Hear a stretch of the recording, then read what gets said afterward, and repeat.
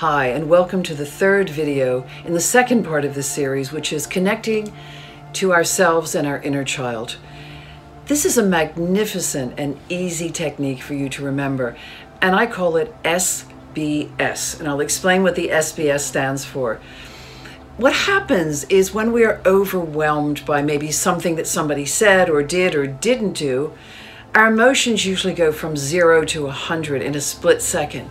And we have done this so many times that we have a default position, a default behavior that we don't even think about anymore. We just react. And I'm sure some of you can think of a person in your life, maybe a parent, a friend, a partner, that they just push your buttons. And this is a great technique to break the pattern of that and to interfere with the pattern of it. And what it consists of, the first one is S is for stop. Now, why stop? Because stop is the magic of healing. It truly is. Stop gives us the ability to pause. And in a pause, we can take a breath, we can download information that we need in that moment, and we come back into the present, which is the most important thing in this, is we want to be present, not spinning out into those places that we've gone before with this particular person or that particular emotion.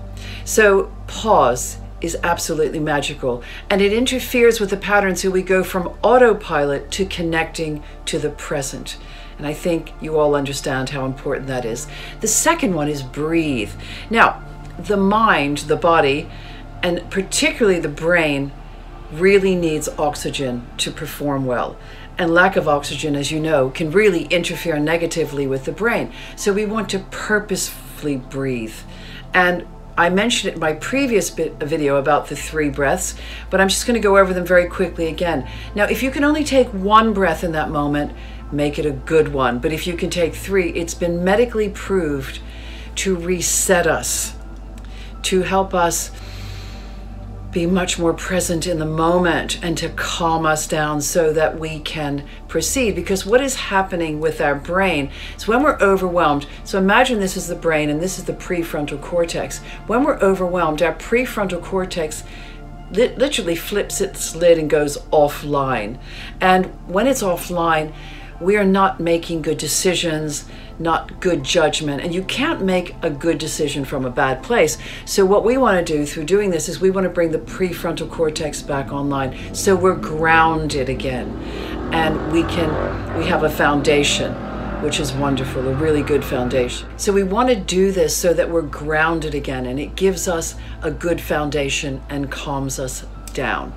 So breathing is so important, and this one is magnificent because it really does work and it's really powerful. So you're going to breathe in through the nose for a count of 4, and it will look like this, and out through the mouth for a count of 8.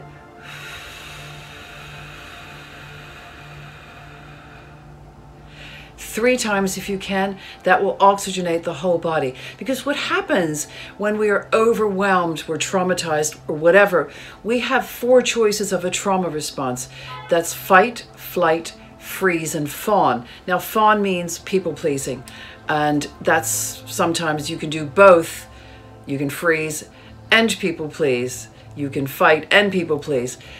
But what most of us do is we freeze. So this oxygenating of the brain really unfreezes us, if you know what I mean, not literally, but it's like this balm that just covers our body and our mind and calms us down. Now, the third one is smile and solve. I put those in the same category. You can do one or the other, or you can do them simultaneously. So why smile? Because guess what? The brain doesn't differentiate between a smile about nothing and a smile about something. It just knows you've smiled. So when you smile, it downloads these beautiful endorphins, happy chemicals like oxytocin, dopamine, serotonin, bathes us in these beautiful chemicals, and it pushes back against the adrenaline and cortisol that is really ramping us up and getting us overwhelmed. So that brings the prefrontal cortex back online. So when you smile, after stopping and breathing, you're in a much better place. And then you can solve, because remember, your prefrontal cortex is back online and you're able to make a good decision from a good place. So the brain loves to repeat patterns. So I want you to take this technique and imagine yourself in the future using it, because a lot of athletes do this. They practice things that haven't happened yet. And again, the mind doesn't differentiate between what is real and vividly imagined. So I want you to imagine seeing yourself doing this, because if you thought of a person that really highly activates or triggers you, you can think of that person again and imagine yourself in a situation with them where you can do this and get a much better, positive, calm outcome. Thank you very much for coming on this journey with me today, and stay safe.